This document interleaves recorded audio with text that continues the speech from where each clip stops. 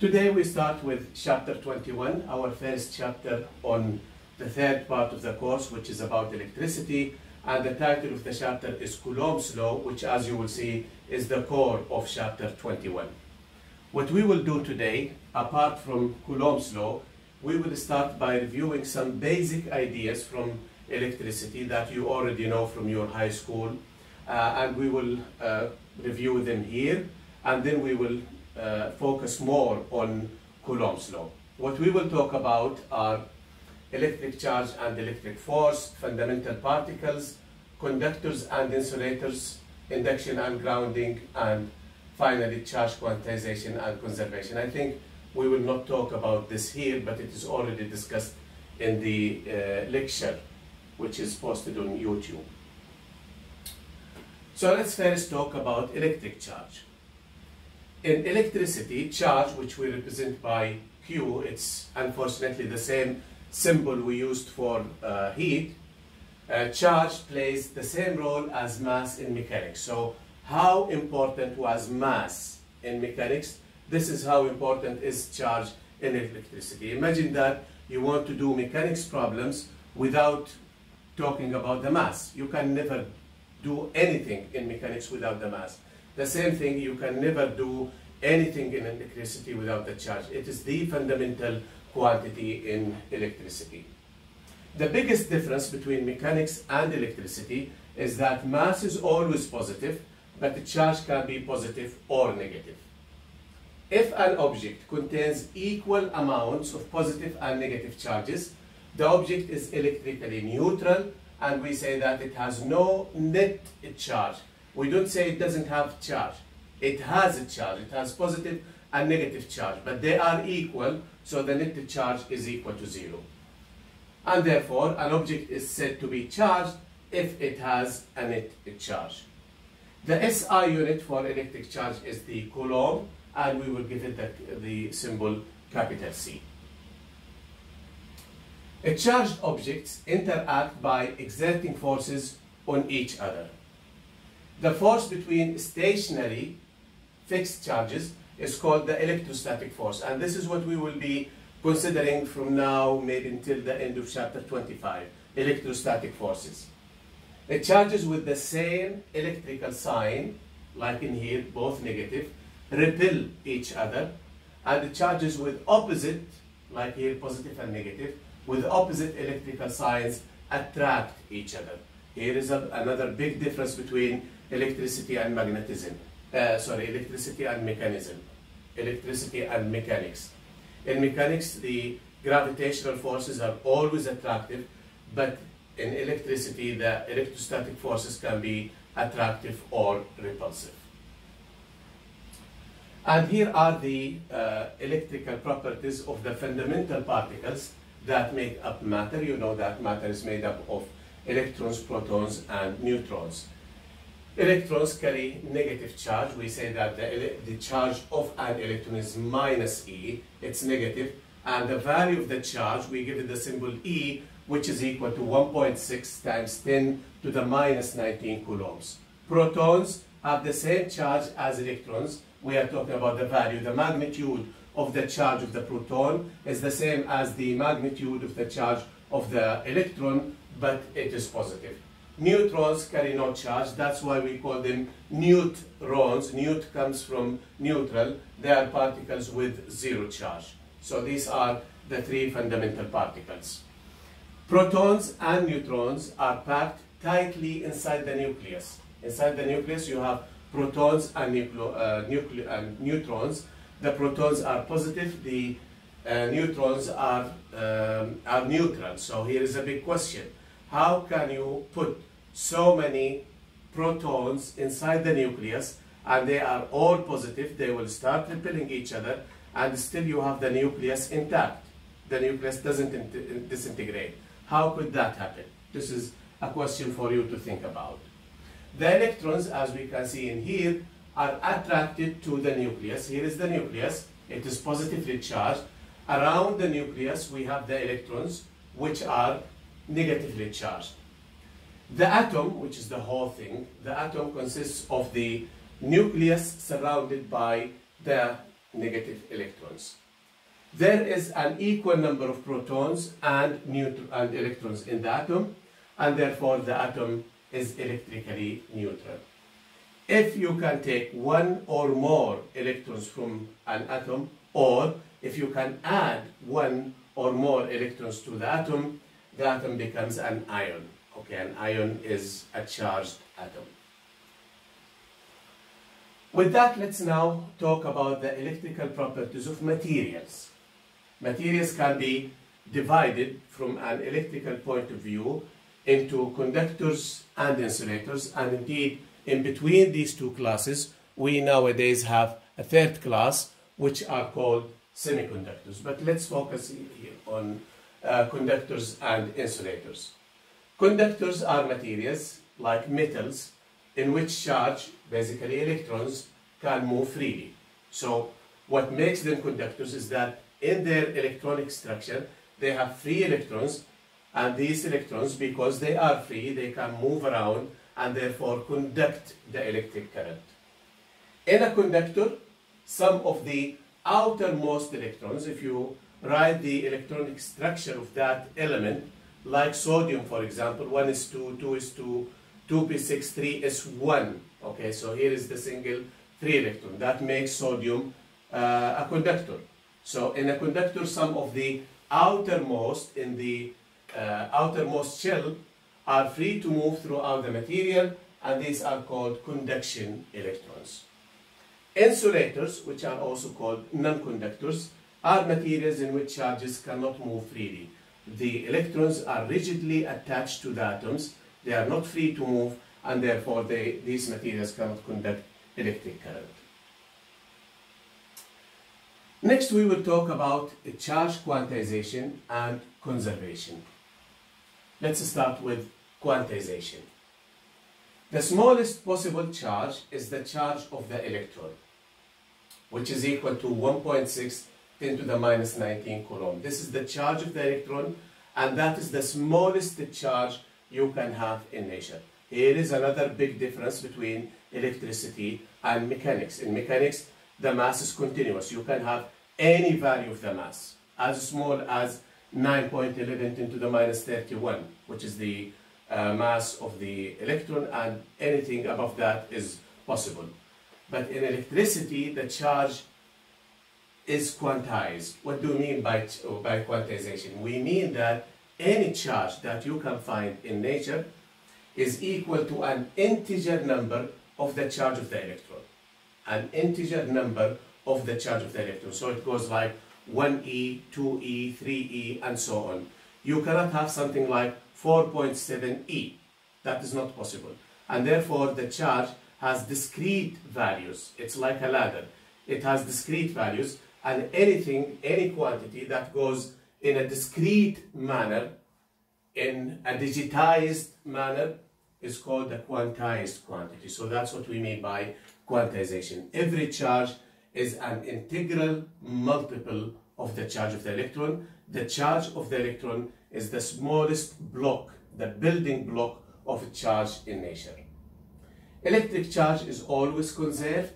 By that we mean the charge cannot be created, but rather it can be transferred between objects. So these are the basic quick quantities we have with regard to electricity. Let's now talk in detail about Coulomb's law, which is really the core of chapter 21. Coulomb's law is the most fundamental law in electricity. Its importance in electricity is the same as the importance of Newton's laws in mechanics. Remember, in mechanics, F is equal to ma. Everything in mechanics is built on that, on Newton's second law. The same story with electricity, but instead of Newton's second law, now we have Coulomb's law. It is the basic law in electricity, and everything else is built on it. It enables us, this is what it does, it enables us to calculate the electric force between charged objects. So let's consider two charged particles could have the same sign, both positive or opposite signs. Coulomb's law says that the electrostatic force F between these two particles is given by Q1, Q2 over 4 pi epsilon 0 r squared. Okay, now let's look at this equation. It is very similar to an equation we have studied in Physics 101, which is Newton's law of gravitation. Remember that? F is equal to G m1 m2 divided by r squared. The gravitational force depends on the masses of the particles and inversely proportional to the square of the distance between the particles. Here we have the same story. It depends on the charges of the particles, inversely proportional to the square of the distance between the particles. So mathematically, it has the same form as Newton's law of gravitation. The only difference is the proportionality constant. In the case of gravitational forces, it was the gravitational constant, 6.67 10 to the minus 11. In here, it is equal to this quantity, which is 1 over 4 pi epsilon 0. So G is replaced by that. 4 is known, pi is known. Epsilon 0 is the fundamental constant of electricity, like G in mechanics. Here we have something called epsilon 0, which is called the permittivity of free space. Don't worry about this terminology. It is called permittivity of free space, and its value is 8.85 times 10 to the minus 12.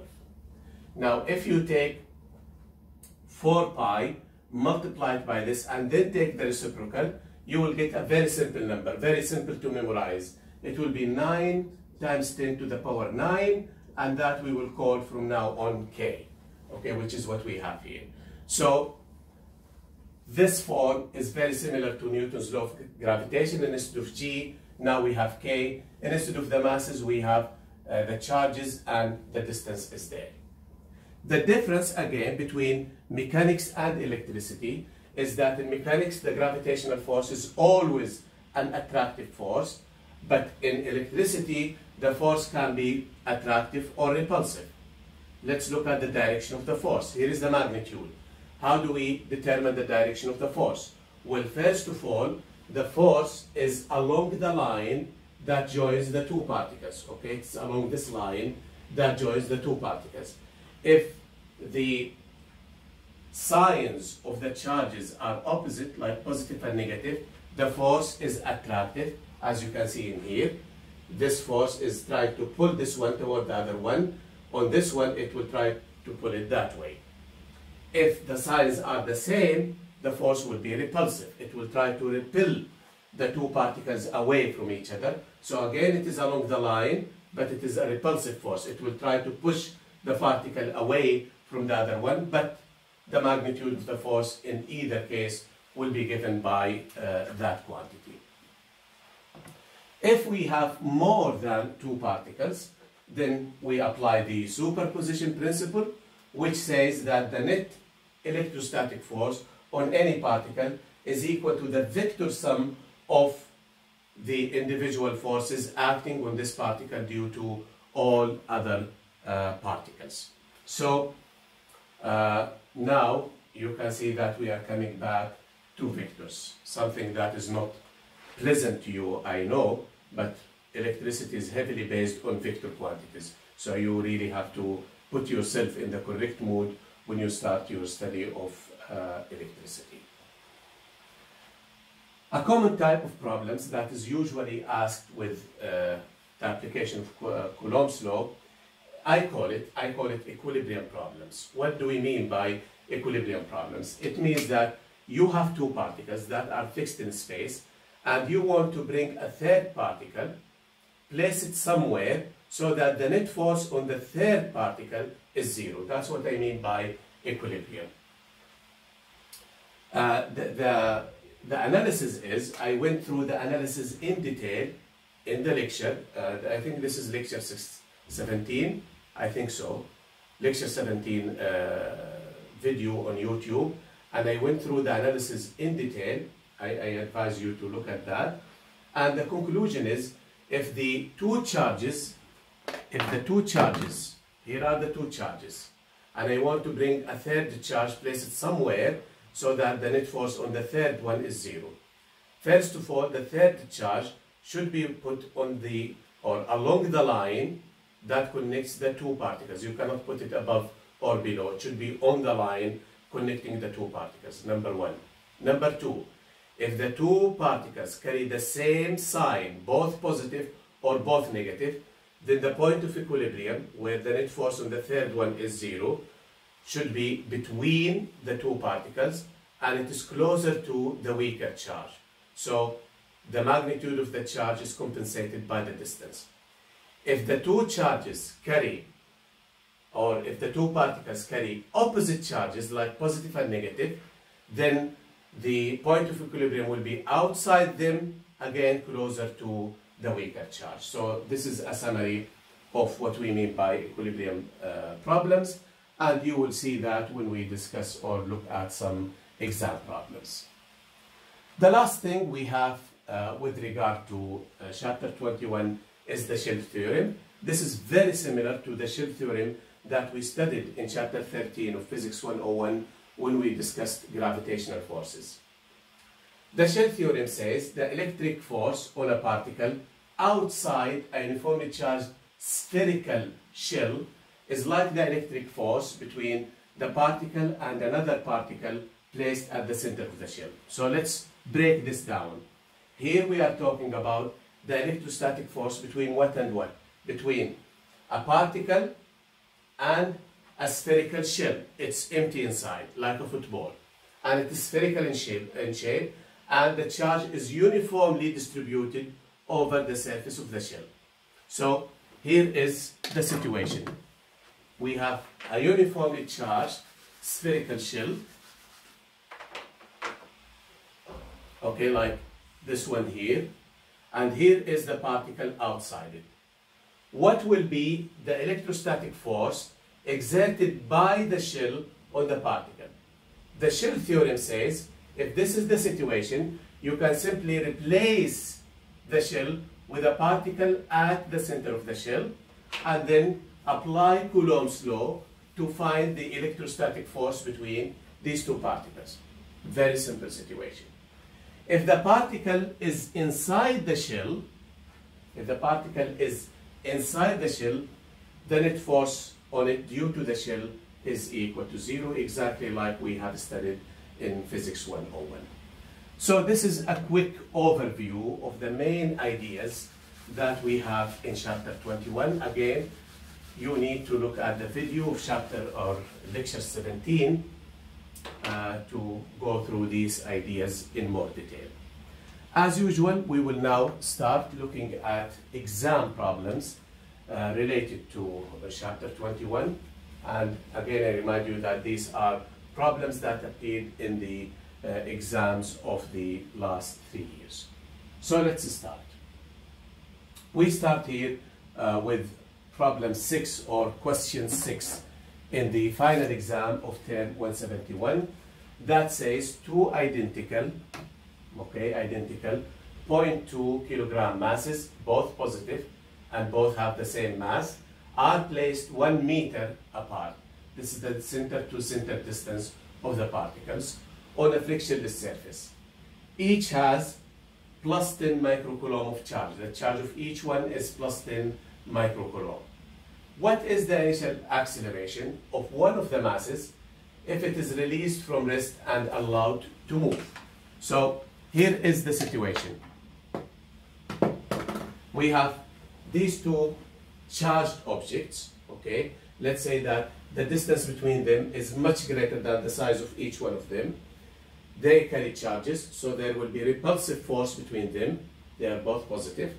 And let's say that you fix this one and you release this one. You allow it to move on a frictionless surface.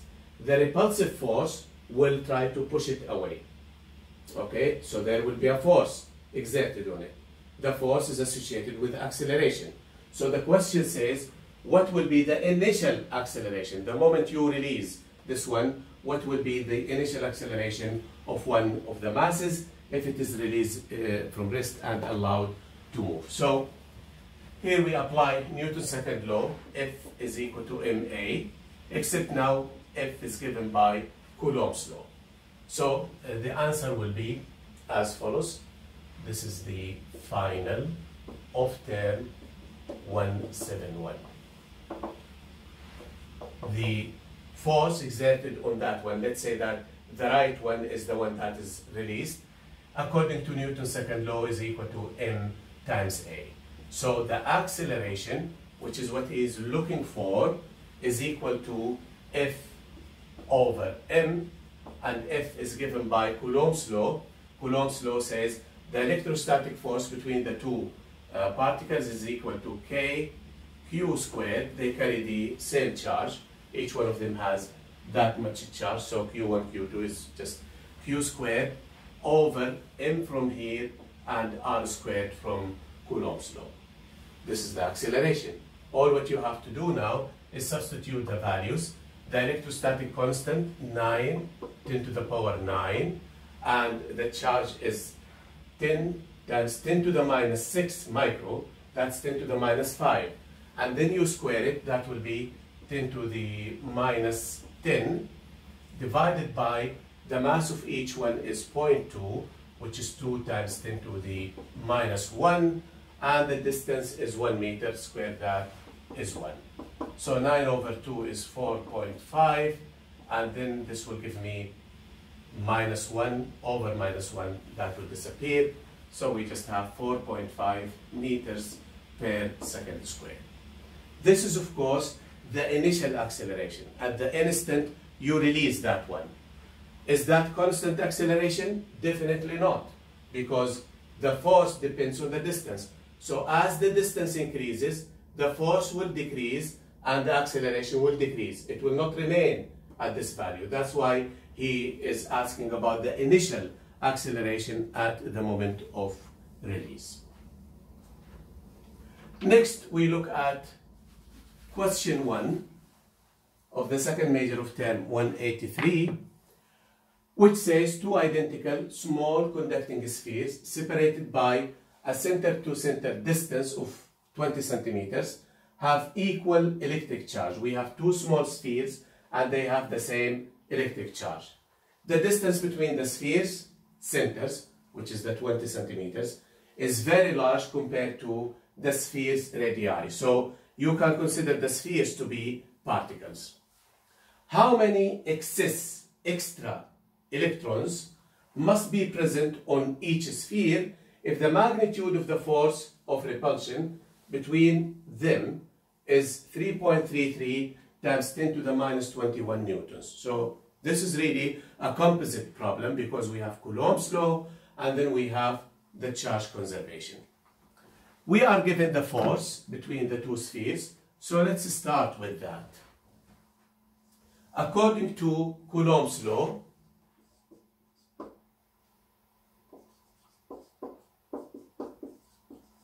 the force between the two spheres is equal to k q squared divided by r squared. They carry the same, okay? They have the same electric charge, so that's q squared. Okay, so from here, you can find the charge on each one of them. Just take it from here. It will be Fr squared divided by k under the square root. This is the charge on each one of them. How much is that? We are told that the force between them is 3.33 times 10 to the minus 21, and the distance between them is 20 centimeters, that's 0.2, and then you square it, that will be 0.04 divided by k, which is 9 times 10 to the power 9 under the square root. So from here you can calculate the charge on each one of them, and if you do so, you will find that this is equal to 1.22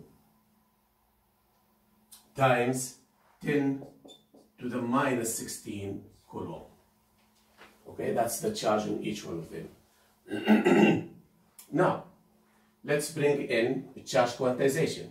A charge quantization says any charge like this one is an integer n multiplied by the charge of the electron. So we write that mathematically as any charge q is equal to an integral multiple n of the charge of the electron. That's charge quantization. So how many electrons will make up this charge that we got here? That's what he is looking for. So you take the charge that you got, Q, divided by the charge of the electron, which in this case will be 1.22 times 10 to the minus 16 divided by the charge of the electron, which is 1.60 times 10 to the minus 19. And if you divide these two, you will get 760 electrons as the number of electrons that combine together to give us this much charge that we got in here. Okay. The next problem is this one, question 6 in the final of 181. Let's see what it says. It says a particle with a charge of 510 to the minus 6. Okay, we have the charge of the particle and its mass moves with a constant speed.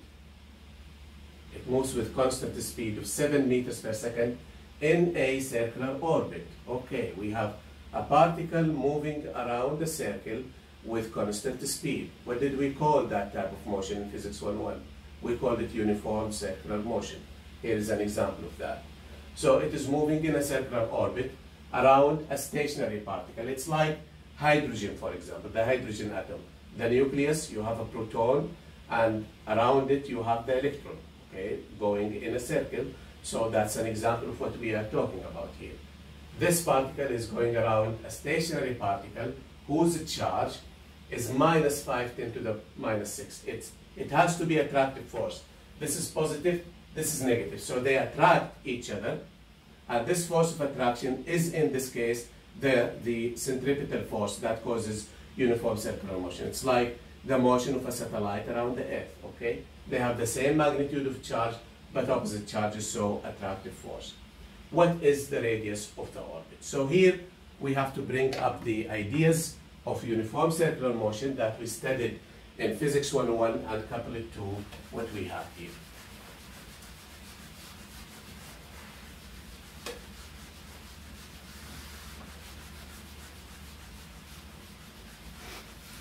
So, from our study of Physics 101, this is final of 181.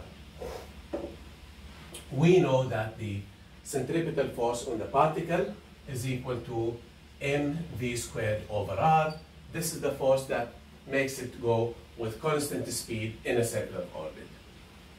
The only new thing is that we know what is the force now. It's Coulomb's force. It's the attractive electrostatic force between the two.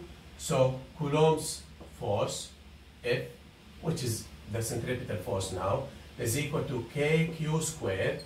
Again, they carry the same charge, 510 to the minus 6, 510 to the minus 6, except that one is positive, one is negative. We don't worry about the signs if we are calculating the magnitude, divided by the distance between them, which is the radius of the circle, so that is r squared. Now let us take this one and substitute it in here. What do we get? We get kq squared over r squared is equal to mv squared divided by r. Okay, so from here we can cancel this r with this one, and what we get is, I will leave this one here, take this there, 1 over r is equal to mv squared divided by kq squared. So the radius of the orbit is equal to kq squared divided by mv squared. And now let's see. Do we have k? Yes, that's 9 10 to the power 9. Q is equal to 5 10 to the minus 6. We have it. The mass of the rotating particle, 2 10 to the minus 2 kilograms. And its speed is 7 meters per second. You put everything in here, substitute the numbers, and you will get the answer as 0.23 meters as the radius of this circular orbit.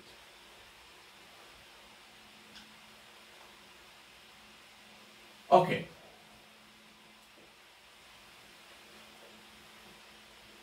This is a kind of superposition principle. It looks like, let's see. The problem says particle 1. Where is that? Particle 1 with a charge Q1 and particle 2 with a charge Q2 are on the x-axis, with particle 1 at x equal to 4 centimeters and particle 2 at x equal to minus 2 centimeters. If Q1 is equal to 4 Q2, if the magnitude of this is 4 times the magnitude of this one, calculate the magnitude of the net electric force on a third particle of charge Q3 located at the origin. Now, you can do the analysis directly, okay? But I think this is a kind of problem where you don't have to waste any time. The answer must be 0. If it is anything else, I have to know what are the values of the Q's. Since I'm not given the values of the Q's, it means that the Q's will cancel each other and the answer must be 0. Okay. The way to do this, if you want to do it in more detail, is to think about it in terms of the electric field, as we will see in the next chapter. But I will leave that at this point.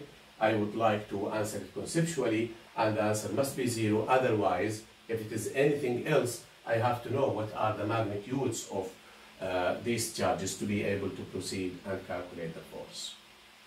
Where again we have, it's like this one, 2 charged particles, find the force on a third one.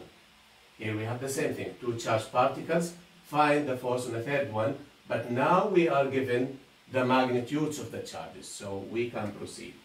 The problem says a particle with a charge plus 40 microcoulomb is located on the x-axis at x equal to minus 20 centimeters. And the second particle of charge minus 50 microcoulomb is placed on the x-axis at x equal to plus 30 centimeters. What is the magnitude of the total, the net electrostatic force on a third particle of charge minus 4 placed at the origin?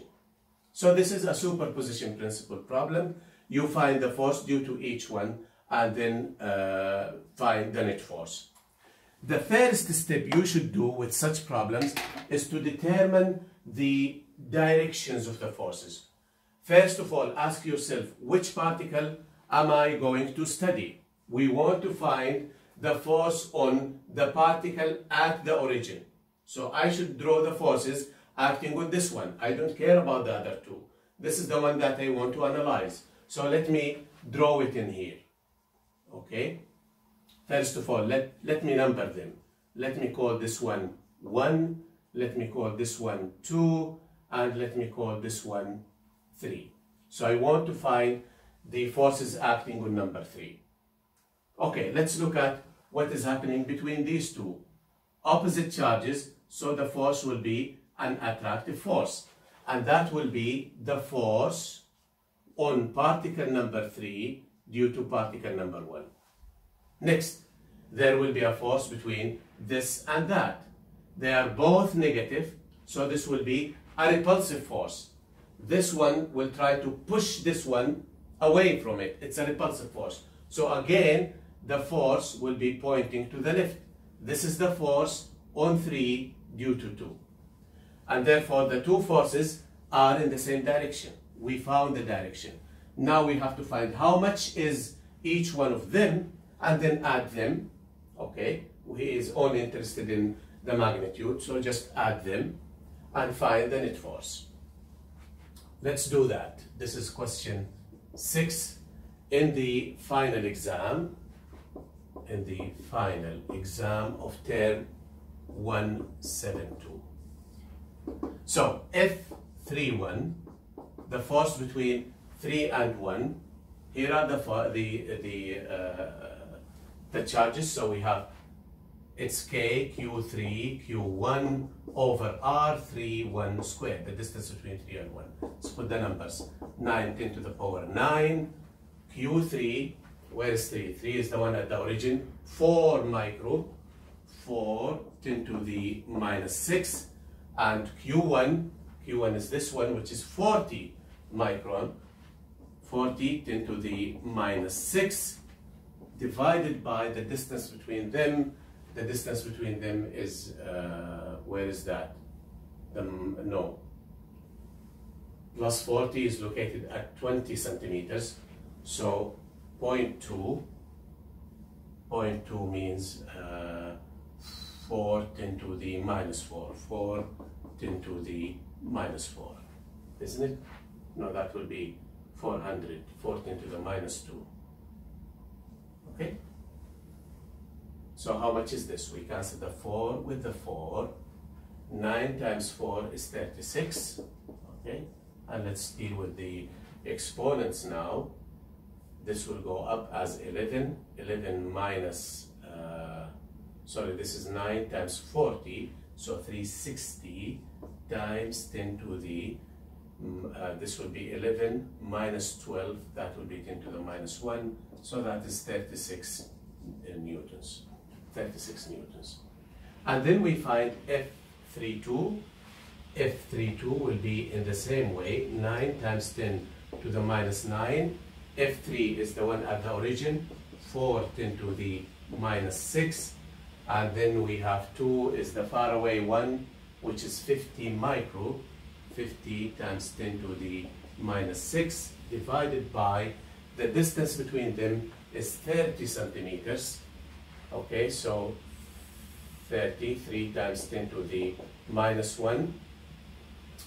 And then you square it, that will be 9 times 10 to the minus 2. So the 9 will cancel the 9. 50 times 4 is 200. 200 times 10 to the 11 minus 12 is minus 1. So this is 20 newtons. And therefore, all what you have to do now is to add these two forces, 36 plus 20, that will be 56 newtons as the magnitude of the net force acting on the particle at the origin. So this is an example of the superposition principle.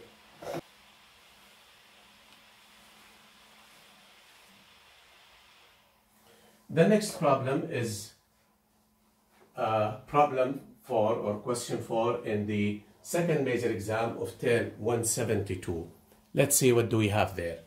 It says two small identical insulating charged spheres, each of mass 0.2 kilograms.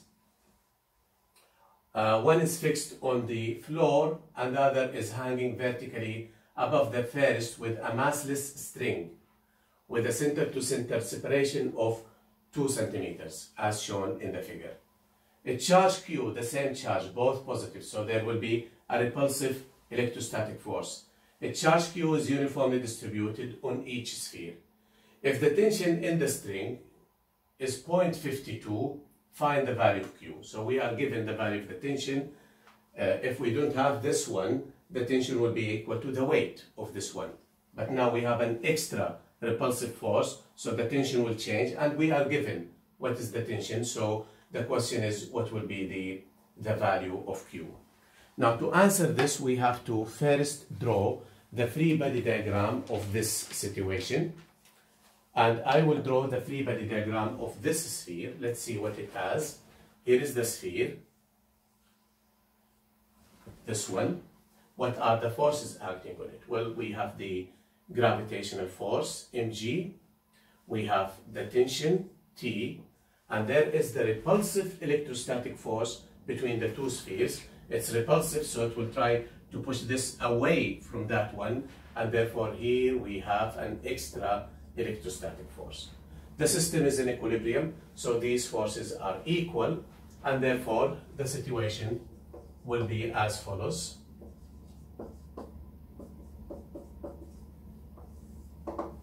Equate the forces. T plus the electrostatic force is equal to m times g. So the electrostatic force is equal to mg minus the tension. Let's find out how much is this. Well, m, the mass, is equal to 0.2 kilograms. 0.2 times 9.8 minus the tension, which we are told is 0.52.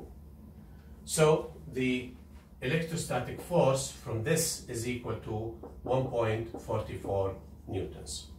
Now apply Newton's second law, Coulomb's law. Coulomb's law says the electrostatic force is equal to kq squared.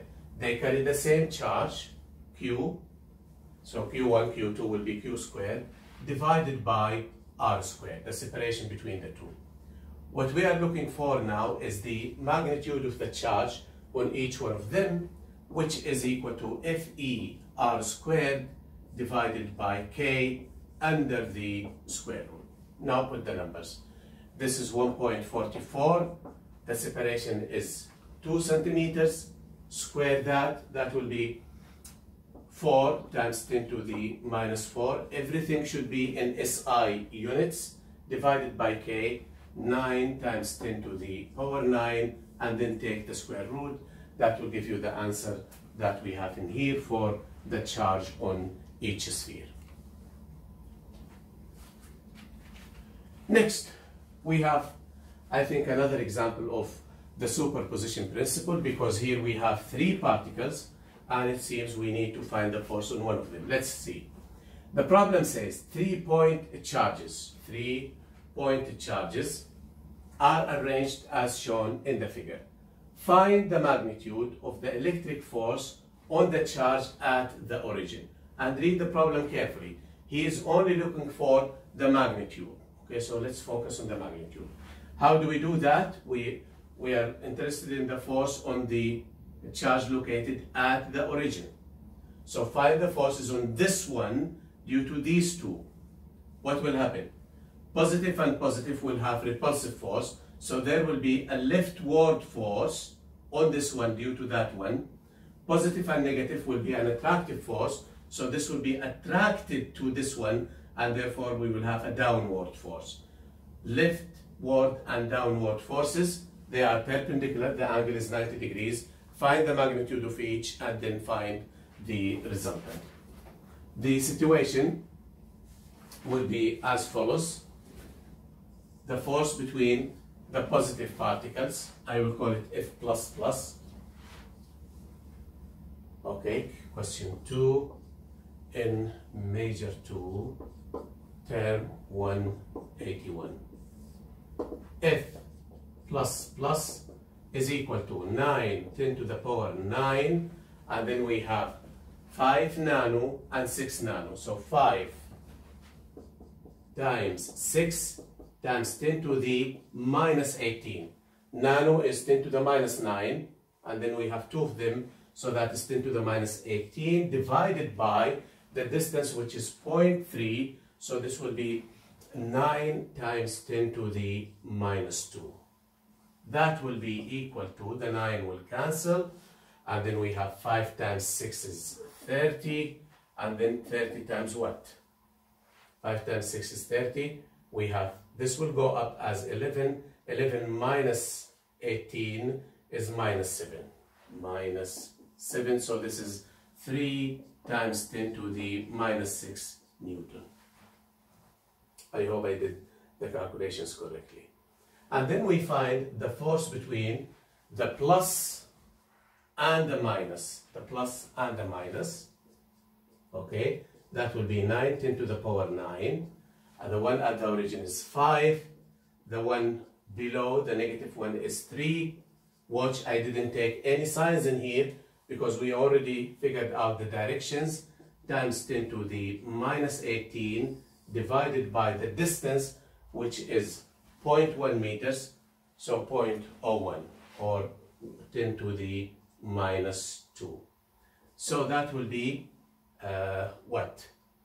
That will be, the plus minus will be equal to 1.35 times 10 to the minus 5 newtons. So we have these two forces. They look like this. Here is the F++, and here is the F plus minus. We have two forces. Find the magnitude of the resultant. The easiest way, as we studied in Physics 101, is to apply the parallelogram method.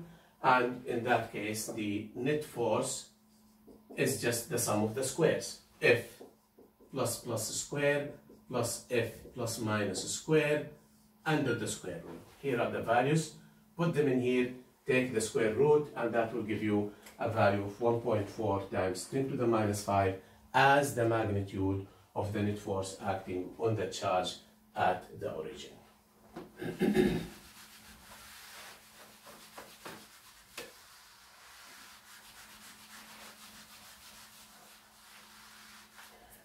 Next, let us look at this one. What does it say? It says 4 pointed charges. 4 pointed charges. QA, QB, QC, and QD are at the corners A, B, C, D of a square. This is a square. With QB and QC on opposite corners have equal charges of plus 1.5 Coulomb. So these two charges, A, they are both positive and they carry the same charge. Okay. It charges QA and QD on the other two corners have equal charge, and the problem, equal charge means equal in everything, equal in magnitude, in value, and sign. So they are both positive or both negative. We will figure out. What is the charge QA so that the net force on QB is 0? Okay? What should be the charge of A that will make the net force on B equal to 0? Well, again, where is our focus? Our focus is B, because we want to find the net force on B. So let's see, analyze the problem and proceed. I will draw what is happening to B. We are already told, here are the 4 charges. Let's first analyze the signs and directions. We are already told that B and C, okay, B and C are positive, okay? So these are positive. But we are told nothing about A and D except that they are equal. But could they be positive or negative? Okay, well, the answers are all negative, but let's see why is it negative. Let me say that these are positive. What will happen in here? I am now drawing B. If these all were positive, this is an assumption, a possibility. What will happen at B? Well, at B, here is B, this is B, this and this are positive, so there will be a repulsive force that way. Okay. This and this are also positive, so there will be a repulsive force upward. This and this are positive, so this will push that one away, and that will be the third force. As you can see, if you add up these 3 forces, they will never give you 0. The resultant will not be 0. So these 2 cannot be positive. They must be negative. Okay, that's the second possibility. So let me make them negative and then see what is going on here. Again, I will be focusing on the charge B. This is what he is asking about in the problem. So we will first have the force between these 2, opposite signs, so there will be an attractive force, and the force on this, due to that one, will be in that direction. This one and this one, both positive, so we have a repulsive force that way. This one and this one are opposite in sign, so we will have an attractive force downward, and therefore this is the force acting on this one due to that one. Now the question says, what should be, what is the charge? What is the charge of A, right? What is the charge of A? That is this one. What is the charge of A that will make the net force on B equal to 0? Well, here is the force that comes from A. We want that to be 0. That means this force must be equal to the x component of this force. Okay, they are already opposite in sign. If the x component of this is equal to this one, the net force will be 0. Okay, so how could we do that? Well, equate the x component of this to this force. Let's do that. And let's now name the things. This is F on B due to C. This is F on B due to A. And this is F on B due to D. So for equilibrium, like we have seen from our analysis, M2, 10, 183. For equilibrium to happen, we must have FBC x equal to FBA. Okay? Now let's put the numbers. From Coulomb's law, this is K, QB, QC over, what is the distance between B and C? It is the diagonal of the rectangle. Okay? Here is the square. Let's say that the square has size of A. This is the diagonal R. We know from simple geometry that R squared is equal to A squared plus A squared, which is 2A squared. That's what we use here. So this is 2A squared is equal to the force between B and A, which will be QB, K, QB, QA divided by the distance between A and B, which is just the side length of the square, which is A squared. It is this quantity that we are looking for, QA. So now, let's now cancel. The K will cancel, QB will cancel, A squared will cancel. And therefore, QA, we forgot something very important, the x component. Okay, what is the x component? This angle here is 45 degrees because this is a square. The angle is either 90 or 45. So we multiply this by the x component, which is √2 over 2. Okay, cosine of 45. Okay, now QA is equal to √2 over 2, √2 over 4 indeed, multiplied by QC. Okay, and now we put the numbers. This is √2 over 4. Do we know QC? QB, QC are equal to 1.5 Coulomb. So this is equal to 1.5. And if you put the numbers, you will get 0.53. Of course, it has to be a negative sign. That's the first analysis we started with. Okay, a very really demanding problem here for equilibrium.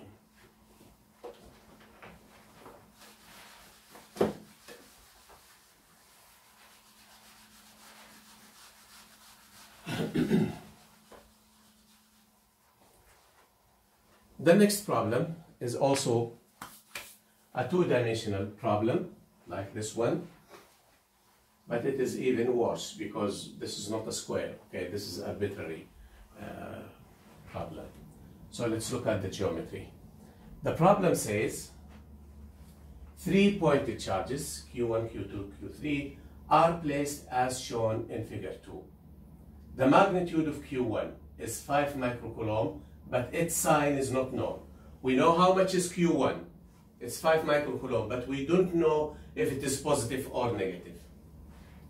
The charge Q2 is not known at all, neither magnitude nor the sign, while charge Q3 is plus 7 microcoulomb. So, fully known, half known, unknown at all.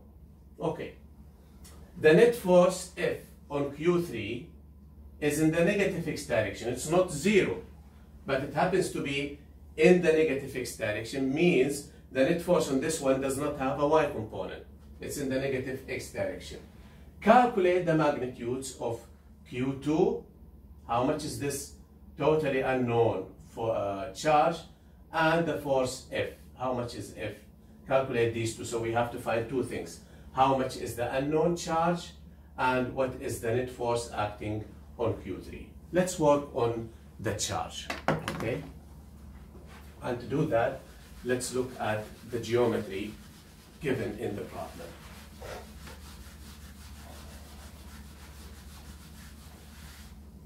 So here is what we are given, okay? Okay, Q3, let's first figure out the signs. Q3, we are given what is Q3. Q3 is fully known, it's positive. This one is unknown. So Q2 and Q1, we want to figure out the signs of these two.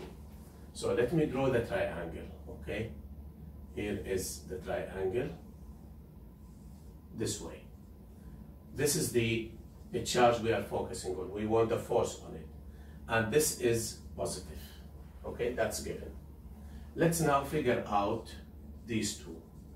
What should be the signs of these two charges?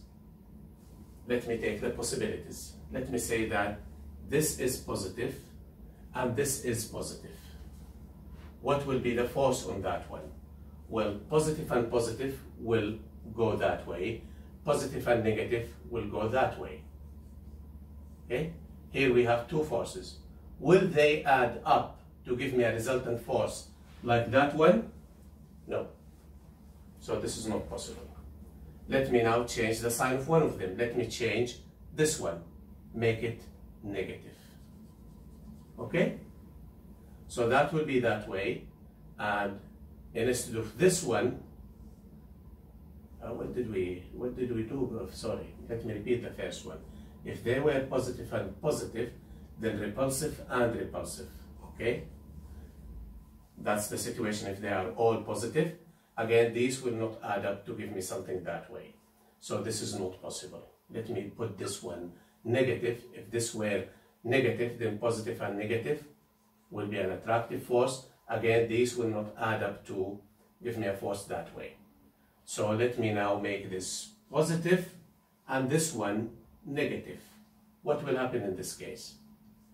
Positive and positive will be that way. Positive and negative will be this way. Now we have two forces which conceptually could add up to give me a net force in the negative x direction. So this is a possibility. Let me work out the last possibility. If they are both negative, okay? If they are both negative, then what will happen? Positive and negative will be that way. This will be this way, okay? Now these will add up to give me a downward force, which is not the situation. So our conclusion is the only possible signs for the charges is that Q1 is negative and Q2 is positive. Let us double check. Positive and negative attractive force, positive and positive repulsive force, and therefore they may add up to give us that way. We figured out the signs. Now what are these? This is F on 3 due to 2, and this is F on 3 due to 1. Okay, we figured out this. This is a 90 degrees as given in the problem. 3, 4, 5, right angle triangle. So the net force, we are told, is in this direction given in the problem. What are the signs here? Well, you have the sides of the triangle. You can find that this angle here is 37 degrees. Okay, just take tangent inverse of 3/4. And therefore this is 53 degrees. Now this is equal to that. So this is 37 degrees. And that is equal to 53 degrees. We did our homework. Now let's start solving the problem. We want the net force to be in the x direction. That means the y component of this one must be equal to the y component of this one, but they are already opposite in direction, so they will cancel. So let's equate, to do this problem, what we will do is equate the y, the values, the magnitudes of the y components. Q2, major 2, term 182. So what we want for equilibrium, let me be careful, not equilibrium, for the net force to be in the x direction, what we need is F32y, that's the y component of this, must be equal to the y component of this in magnitude, F31y in magnitude. They are opposite in direction. And now let's put the numbers. F32 is K Q3 Q2 divided by the distance between 3 and 2. What's that? 3 centimeters. So 9 10 to the minus 4, the square. 9 10 to the minus 4, and then the y component, sine of, where is 32? 32 is this one, so sine 53. Okay, sine 53 is equal to this thing, which is K Q3 Q1 over the distance between 1 and 3, 4 centimeters, square that, 16 10 to the minus 4, and then sine of F31 is that one, the angle it makes is 37, so sine of 37. What are we looking for? One thing we are looking for is Q2, which appears in here. Okay, so let's do cancellations. K Q3, the 10 to the minus 4 will cancel. And I'm looking for Q2, right? Q2, what is that equal to? Q2 is equal to 9 over 16 times sine 37 over sine 53 multiplied by Q1. What is Q1? Q1, we are told what is Q1. It's 5 micro. If the answer is in micro, so I leave it as 5 times 5. And if I get the numbers, if I put these numbers, I will get 2.11 microcoulomb. That's half of the problem. That is just what is Q2. Now I have to find the force F. So you have to go there and resubstitute and find the force F. Or be smart. Look at the answers. Is there any other answer where Q2 is different, is the same as this one? No. That's the only answer that has the correct value of Q2. So I'll stop there. That must be the correct one, even if I don't find what is the force F. Already we did a lot of work to reach to this point. Next, we look at this problem involving electrostatic forces. So let's see what we have here.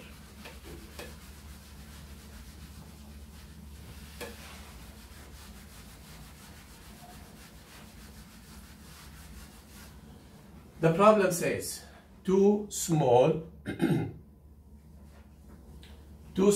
identical metallic spheres of mass 0.2 grams are suspended as pendulum by light strings as shown. So they are like a pendulum.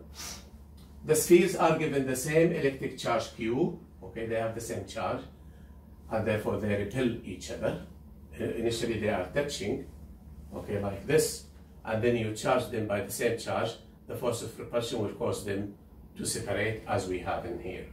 They are given the same electric charge Q, and it is found that they come to equilibrium when each string is at an angle of 5 degrees with the vertical. If each string is of length L 30 centimeters, find the magnitude of the charge on each sphere. Okay, well, again, you analyze the forces. You take any one of them. They are exactly identical. So let me look at this one here, draw its free body diagram, and see what do we have. I will draw the free body diagram of this one. So here is the ball. What forces are acting on it? we have the gravitational force, mg, and then we have the repulsive electrostatic force. They repel each other, and the force is along the line that connects the two.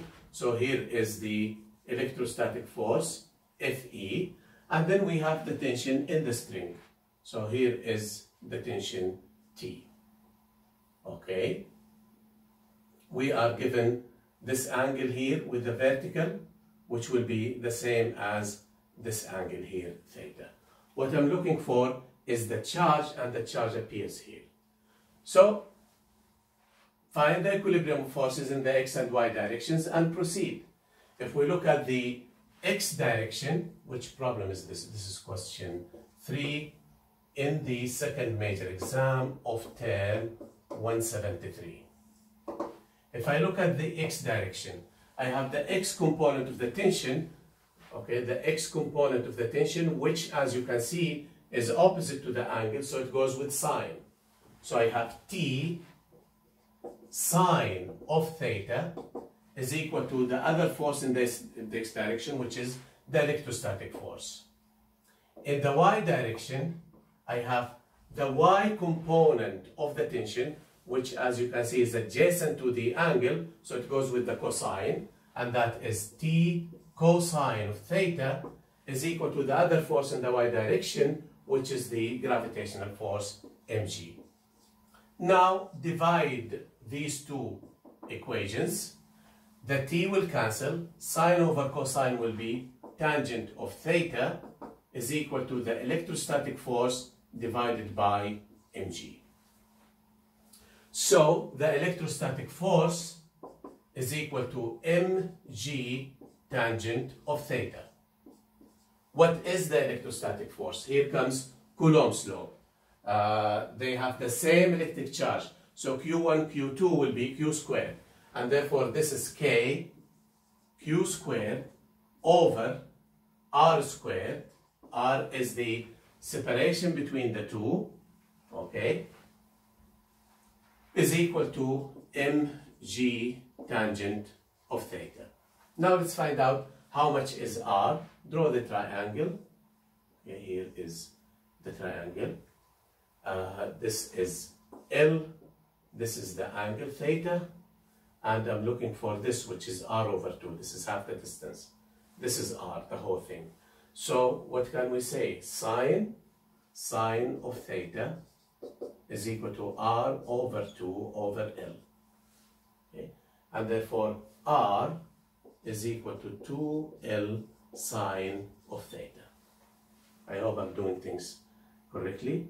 That's R over 2L. Sine is R over 2 over L. That R is equal to 2L sine of theta. Okay, so that's what we need here. And therefore Q squared is equal to mg R squared, mg tangent of theta times R squared, which is 4L squared sine squared of theta, divided by K, divided by K. Okay, mg tangent theta, 4L squared sine squared of theta there, and therefore Q is equal to all of this under the square root. Let's now double check that we have the numbers. The mass of each is 0.2 grams. It changed that to kilograms. G is 9.8. Theta is 5 degrees. You need that here and here. The length L is 0.3 meters. K is 9 10 to the power 9. Put the numbers and make sure that the answer you will get is as we have it in here. The next problem we will consider is this one here. This is an equilibrium problem, I think. Let's go through it. It says two charges, Q1 equal to plus 6 microcoulomb and Q2 minus 12 microcoulomb are placed at minus 2, 0 and 4, 0. If a third unknown charge Q3 is to be located such that the net force on it from charges Q1 and Q2 is 0, what must be the coordinates of Q3? We want to bring a third charge, whatever its value is, whatever its sign is, place it somewhere so that the net force on the third charge due to these two is equal to 0. Well, like we said, let's now review what we said. The third charge must be placed on the line connecting the two charges. Is it between them or outside? Look at the signs. The signs are different. Okay, one is positive, the other one is negative. So it cannot be between them. Otherwise, the two forces will be in the same direction. It has to be outside, either this way or this way, closer to the weaker. Where is the weaker one? This is the weaker one. This is 6, this is 12. So it will be outside and closer to the weaker one. That means it will be somewhere in here. So this is the analysis, and now we will build on it. Let's see, can we get the answers? Or exclude something? It cannot be at the origin. It cannot be on the positive x-axis. It cannot be there. Okay. Minus 6.5, where is that? That's here. That's possible. Minus 14.5, that's here. Possible. Minus 16.5 here. Possible. So we have 3 possible answers. We were able only to exclude these 2, but we have to work out to get the correct one. So from our analysis, we conclude that the point of equilibrium, where we place the third charge so that the net force on it is 0, must be as follows. This is question 1 major 2 term 171. Q3, the third charge, must be placed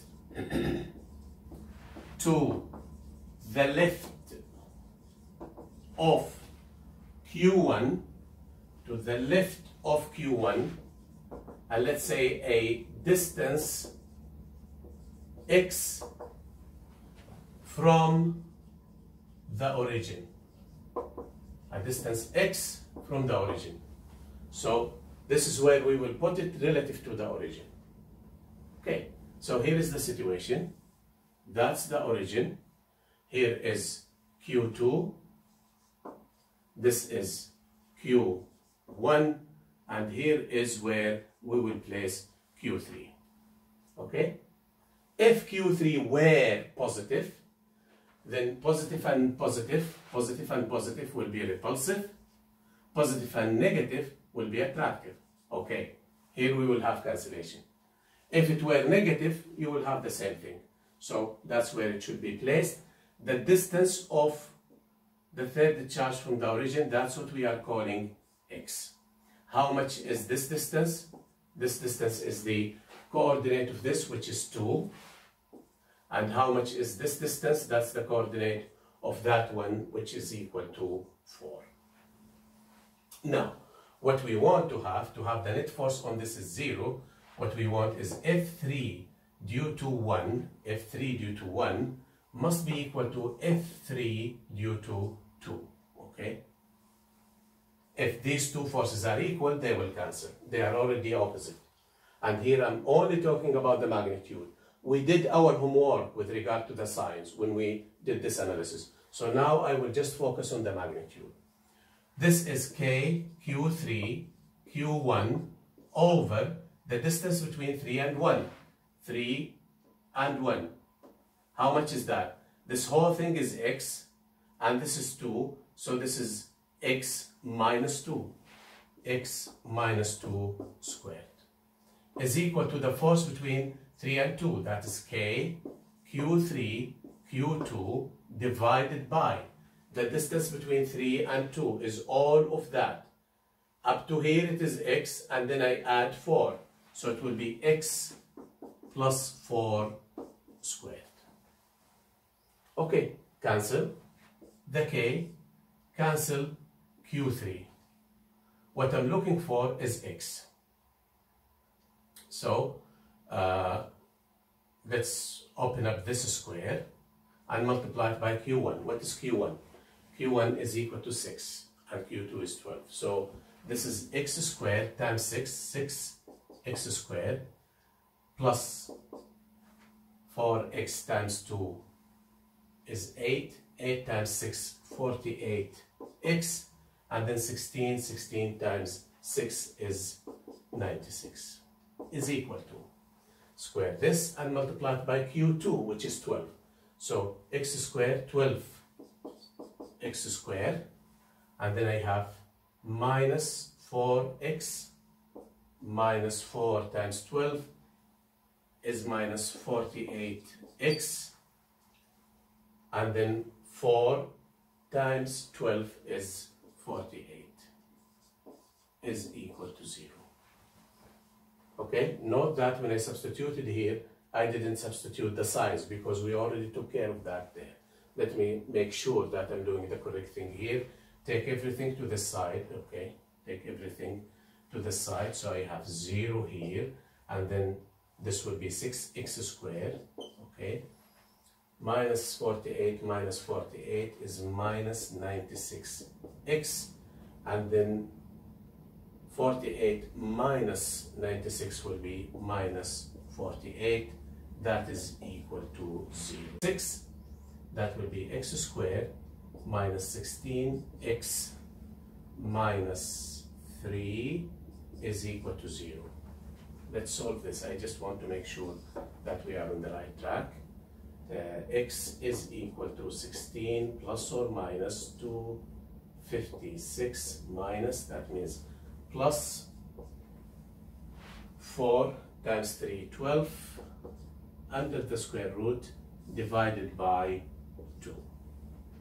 Okay? Let me have my calculator just to double check we have the correct answer. This will be equal to 16 plus or minus 256 plus 12, and then the square root of this is 16.37 over 2. If I take the negative answer here, the answer will be negative. It cannot be negative because I'm talking about distance here. So I have to take the positive answer. So I will add plus 16 to this and then divide by 2. The answer is 16.2, which is close to that one. Just double check the calculations there, and that's how we get the correct position. This is a full problem. You really have no simplification here. You cannot guess things. You have to do it in detail to see the thing. So please just double check why is it 16.5, not 16.2. Maybe we did a mistake along the way, so just double check that.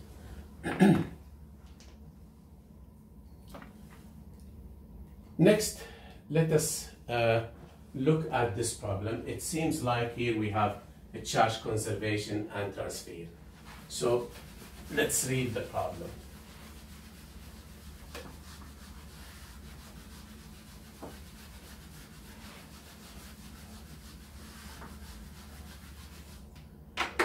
The problem says two small metallic spheres, A and B, carry plus 1 microcoulomb and minus 1 microcoulomb of charge, respectively, held fixed at a certain distance without touching each other. How many electrons must be transferred? How many electrons, negative charge, must be transferred from one sphere to the other to reduce the force of attraction between them by a factor of 4?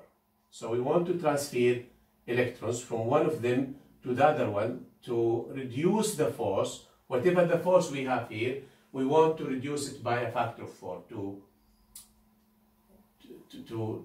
have it divided by 4. We transfer electrons, first of all, from where to where? Electrons are negative, so you are transferring negative charge. Where do you transfer the negative charge from? From the negative sphere. So it should be from B to A. And therefore A is possible, C is possible, E is possible. B and D are not possible. You cannot transfer negative charge from a positive sphere, okay? It has to be from B to A. Now, when we transfer the charge, some of the transferred charge will cancel some part of this, and therefore you have charge cancellation, and therefore you have reduction of the force. That's the idea here.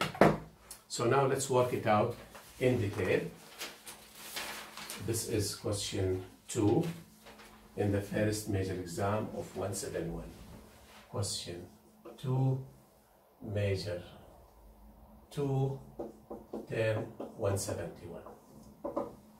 Let's first find the initial force, because that's what we will divide by 4. What is the force to start with? Here are the spheres, and this will be equal to K QI squared. They carry the same magnitude of charge. Never mind the signs, we already dealt with the signs, but they are equal, 1 microcoulomb divided by R squared. The final force is equal to KQF squared divided by R squared. Again, when you have transfer, the two charges will be equal on the two sides. So you have that one, and we are told that the final force is 1/4 of this, so it will be 1/4 K Q initial squared divided by R squared. Okay, K will cancel. We have the same separation, and therefore the final charge on each sphere will be Q initial over 2. Take the square root. Okay, that's what we have here, and this is 0.5 microcoulomb. Okay, so the situation is we took half a microcoulomb from this one. What is left? Half a microcoulomb. This half a microcoulomb will go there. What will it do? It will cancel half a microcoulomb from there. So we have minus half microcoulomb plus half microcoulomb. Okay, they are now positive and negative, just like they started with, but with the same value of the magnitude of the charge. Now, if we want to have this much charge transferred from B to A, how many electrons are we transferring? Again, we go back to a charge quantization. This is a charge, so it can be written as some electrons multiplied by the charge of the electron is equal to 0.5 microcoulomb is 5 times 10 to the minus 7. So the number of electrons that we have to transfer from B to A is equal to 5 times 10 to the minus 7 divided by the charge of the electron, which is 1.6 times 10 to the minus 19. And if we put the numbers, you will get what we have here, something times 10 to the power 12, as we have it in here, and we agreed that it will be from B to A.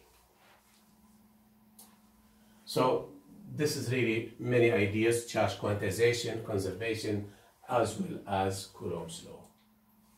The next problem says the magnitude of the electrostatic force between two identical ions separated by that much distance is 3.7 10 to the minus 9. How many electrons are missing from each ion?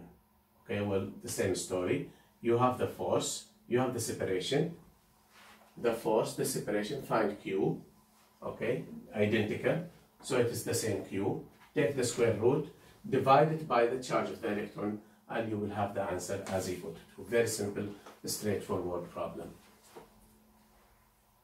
Next, we look at some problems like the one we have here. It says, consider two identical conducting spheres, A and B. Identical means the same size, the same radius. Sphere A carries a charge of minus 12 microcoulomb. Sphere B carries a charge of plus 6 microcoulomb. The spheres are touched together and then separated. What is the final charge on sphere B? Well, when you touch them, the whole charge will add up algebraically, and then it will be distributed equally on the two spheres because they are identical, and then you separate them. What is the total charge? The algebraic sum of all charges. So we have minus 12 plus 6, that will be minus 6, and this minus 6 will now be divided equally, so you'll have minus 3 microcoulomb on each one of them, and that's what we have there. A conceptual problem. We really didn't do any calculation there, so I consider this to be a conceptual one. Next, let's look at this one. It says, consider two identical conducting spheres, again identical, conducting spheres, each of radius 10 centimeters. Initially, sphere 1 has a charge of minus 60 microcoulomb. Sphere 2 has a charge of plus 20 microcoulomb. They are touched and then separated by a distance of 2 meters, which is much greater than the radius of each. What's the magnitude of the electrostatic force between them after the separation? Well, you have to find the charges on them after the separation. Again, add the charges. We have minus 60 plus 20, then it is minus 40. This minus 40 will be divided equally, minus 20, minus 20. So here you have two spheres. Each one of them carries minus 20 microcoulomb. The separation is that much. What is the force? Straightforward. That will be 9, 10 to the power 9. Okay. Minus 40 over 2 will be 20. So 20 squared, 400 times 10 to the minus 12 for the micro, divided by the distance between them, 2 meters squared, 4. Okay, so the 4 will cancel the 4, and I have 9 times 10 to the minus 1, okay, which is equal to 0.9. Okay, again, very simple, straightforward problem. The next problem looks like conceptual, and it says, a neutral metal ball is suspended by a vertical. So you have a vertical string, and at the end of it you have this neutral metal ball.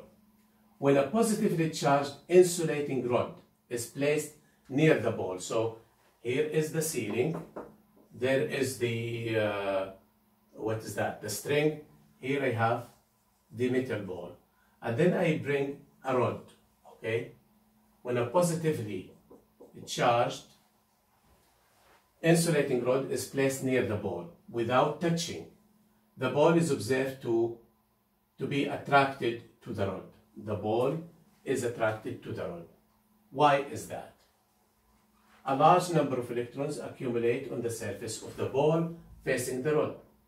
That's right, because since it is a metallic ball, it has free electrons. The free electrons, here they are, they see this rod coming and it is positive, so they will be attracted to it. And they will accumulate on the side of the ball close to the rod, and they will be attracted. Negative electrons, positive rod. So a large number of electrons accumulate on the surface of the ball facing the rod. Let's look at this one. The net charge on the ball becomes positive.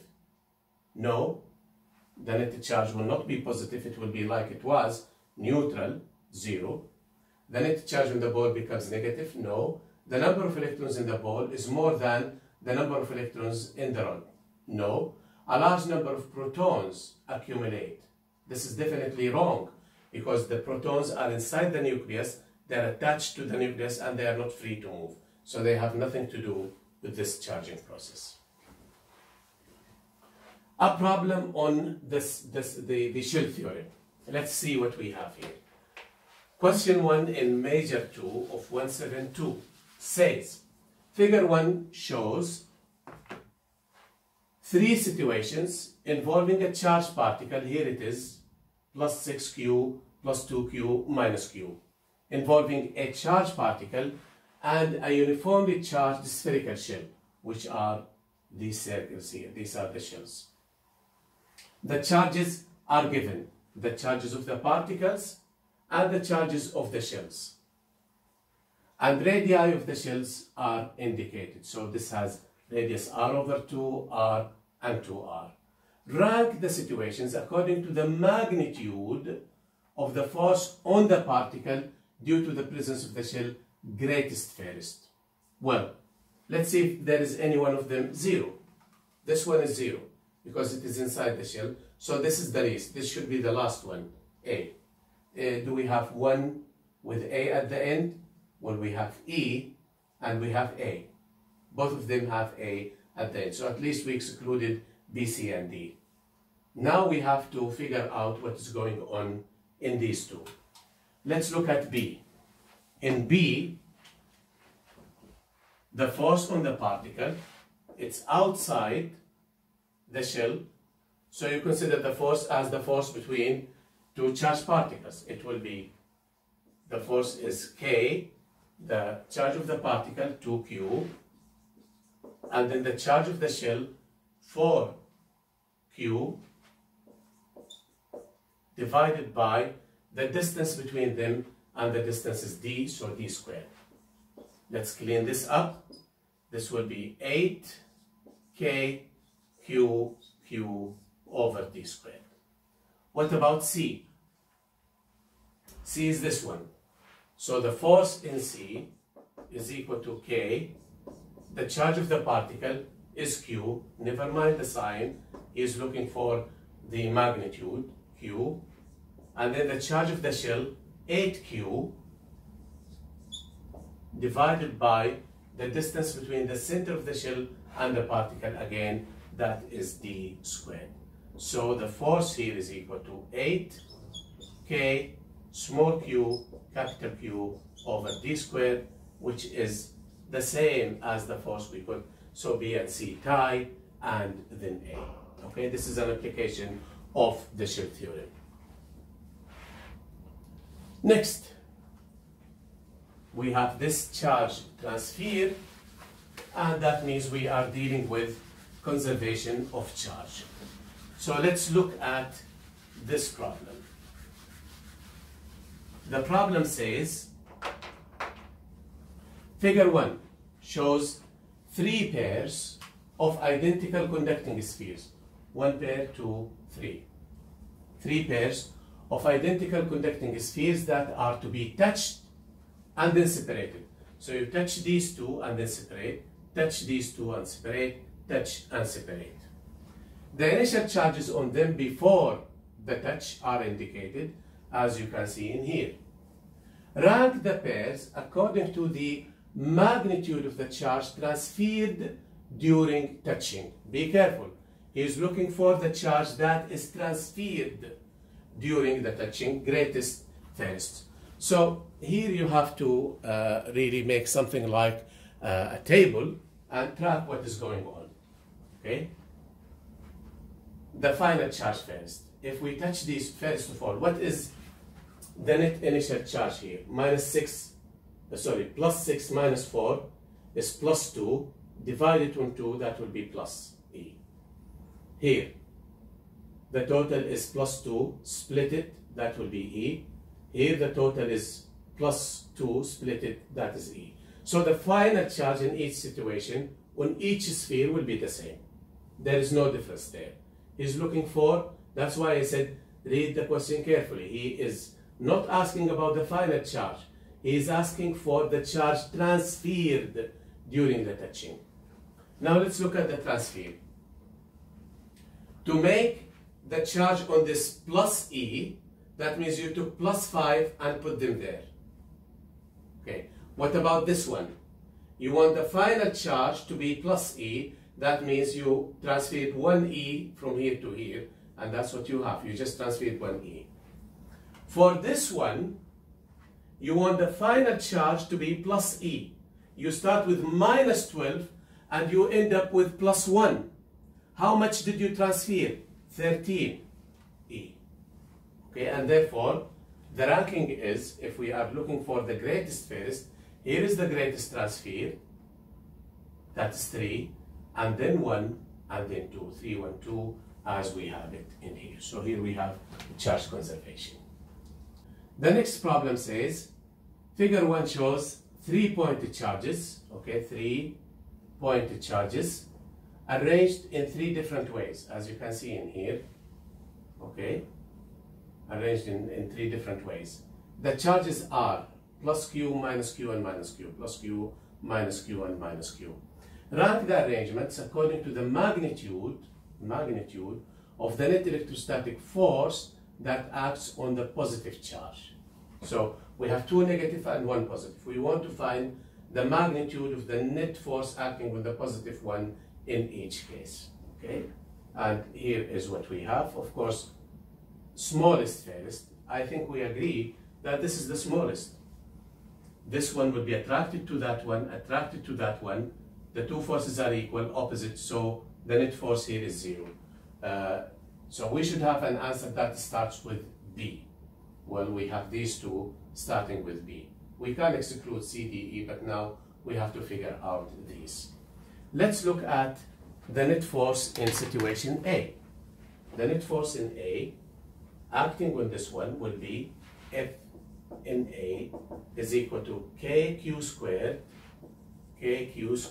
over D squared plus, between this and that, KQ squared over 4D squared. Well, this is 5KQ squared over D squared. Okay? That's the force in A. Let's look at the force in C. The force in C, let's say if C1, which is the force between these two only, that will be KQ squared over D squared. And if C2, which is between this and this, is KQ squared over 4D squared. Therefore, the net force in C, they are perpendicular to each other. Parallelogram method says it is this squared plus this squared. Now this number is common. Take it out of the square root, and I have 1 plus 1 over 16 under the square root. Sorry, this is 5, and I have 4, okay? This is 5 over 4, 1.25 KQ squared over D squared. What do I have here? KQ squared over D squared, and let me get out how much is this. This will be 1 over 16, and then I add 1, and then I take the square root of this. That will be 1.03. 1.03 KQ squared over D squared. So this is larger. Okay, this is larger. And if I'm going with smallest, the smallest is B, then C, and then A. So it will be B, C, A. Where are we? A is smaller? How could that happen? We're looking for that one. Let's double check. KQ squared over D squared plus KQ squared over 4D squared. Okay. And if I add the numbers, I take 4 as a common factor. So this will be 4 plus 1 is 5 over 4. 5 over 4 is 1.25. Okay. Let's now look at this one. These two are KQ squared over D squared. Ah, this is D, not 2D. I was correct. This is D. Okay. So now if we add them, that will be 1 plus 1. Okay. Which will be square root of 2. Square root of 2 is 1.41. So definitely this is larger than that one. And therefore the ranking will be BAC. BAC as we have it in here.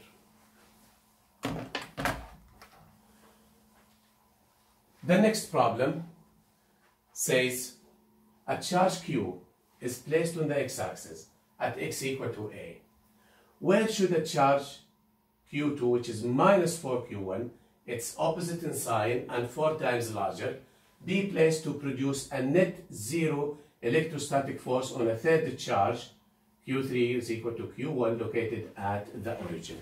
So let's sketch and see what he is talking about here. This is question 7 in the final exam of term 182. Here is the x-axis. We have charge Q1 is placed at, let's say that this is the origin. Q1 is placed at x equal to A here. Okay, this distance is equal to A. Where should we put another charge minus 4 to produce a zero electric force on a charge located at the origin? Okay, this is a positive charge. We want to bring a second charge, negative, and 4 times this one, place it somewhere so the force on this one is 0. Well, let's look at the situations. can we place it in here? Q2. Well, Q2 is negative. The point of equilibrium will be outside them, closer to the weaker. So that's possible. Okay, it should be to the right of Q1. To the right of Q1. Is that to the right of Q1? This is A, and he's saying put it at 2A. That's a possibility. At the origin? No. At x equal to minus 2A? No. Minus A, minus 3A. All of these are here, which is the wrong position. So they are all incorrect, and the only possible answer will be A. Okay? Next, along the same lines, we have this problem that says 2 pointed charges, Q1 equal to 4,000 protons and Q2 equal to 6,000 electrons, positive, negative, and different values. Positive and negative.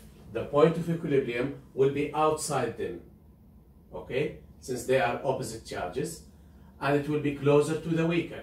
Where is the weaker one? Q1, because that's 4,000. This is the stronger, so the point of equilibrium will be this way. Let's read the problem. That much are arranged as shown in figure 2.